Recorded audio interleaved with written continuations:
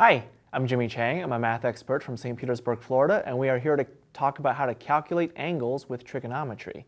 Now, all you need for this exercise are a piece of paper, a pen, and a calculator. Either a graphing calculator or a scientific calculator will do the trick.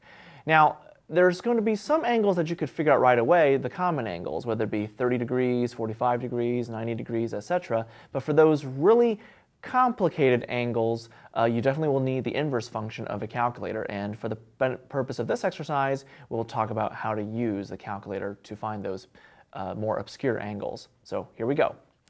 Now, on any calculator, you want to be aware of first these following buttons. Now you have the sine, cosine, and tangent buttons, but what you really want to be aware of are these blue functions here, sine inverse, cosine inverse, and tangent inverse. And if you notice on the calculator, on the graphing one in this case, you have a second button which is blue. That will correspond to the sine inverse, cosine inverse, and tangent inverse functions, which we'll be using very shortly. So suppose, for instance, you wanted to find sine of what angle, let's call it x, equals to, let's just say, 1/2. Now, one operation that you'll need to do to find out what x is to apply the same property on both sides. You're going to take the sine inverse of both sides. Now, what happens here is that the sine inverse and the sine will cancel, and you're left with x. And so x is going to equal to sine inverse of 1/2. And that's what you want to enter on your calculator. So here we go.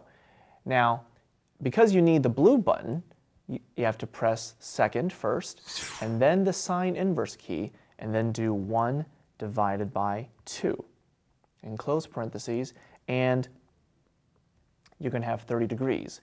Now, one thing that you want to be sure of, though, is make sure you want to operate in the procedure and units that you're looking for. Here, you notice degree is highlighted, but you can also find this in radians. But degrees are more straightforward to the average reader, so we're going to operate our answers under degree form. Now, suppose you want to find out cosine of what degree, let's call this y, is equal to, let's just say, 0.35. Now, you notice we applied sine inverse on both sides, so we're going to apply cosine inverse on both sides.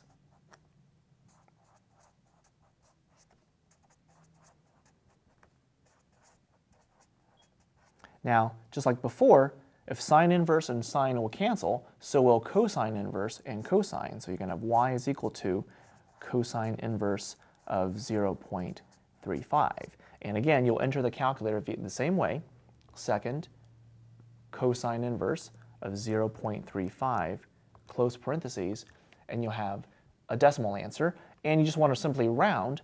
So you have y is equal to, let's round to 2 decimal places, 69.51 degrees. And the same thing will work for tangents, and all it takes is the tangent inverse function for it to work out. That's how you calculate angles using trigonometry.